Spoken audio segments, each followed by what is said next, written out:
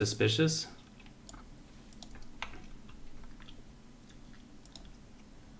Yeah, I know. I'm getting a bunch of errors over here. I'm trying to, in case you're wondering, I'm just clicking through this thing freaking out at me. Holy shit. I'm gonna have to force you have this. no idea how many fucking errors that are popping up on the second Dude, screen here. It's going nuts. Shit is going nuts! Is that how the editors? No. Yeah, that's the insurer. Let's see what kind of crash you get here. If you get that crash thing... Oh, wait, no, everybody. I was like, you can show the crash report thing, but I just realized everybody gets that. Yeah, I was like, look at how cool this is. But do they get the... do you want to report this to a programmer? It crashed. Is that something custom we've done?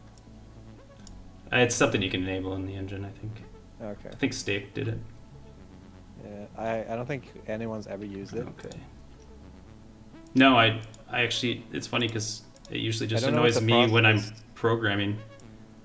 I don't know what the process is to hook up to. What we're talking about right now is we have a setting enabled for, like, if an artist is like working and they get a crash, they get like a pop-up that asks like, hey, do you want a programmer to debug this?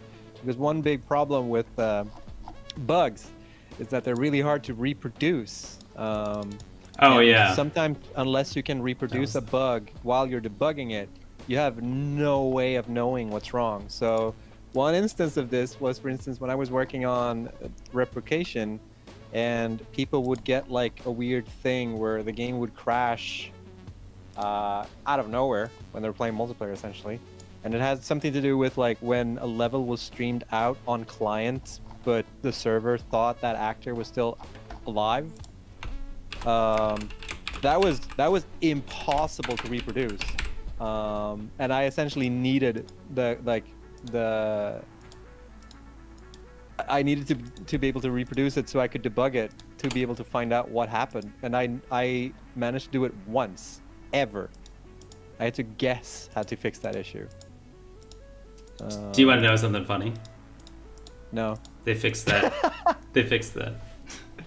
Yeah, I know.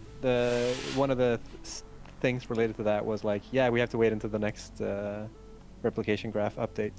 Yeah. So I just did a workaround until that update was in. So I knew about that.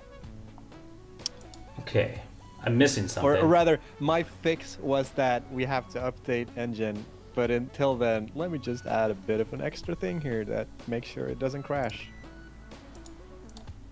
It's all that was if you look up like duct tape fixes, that's one of them.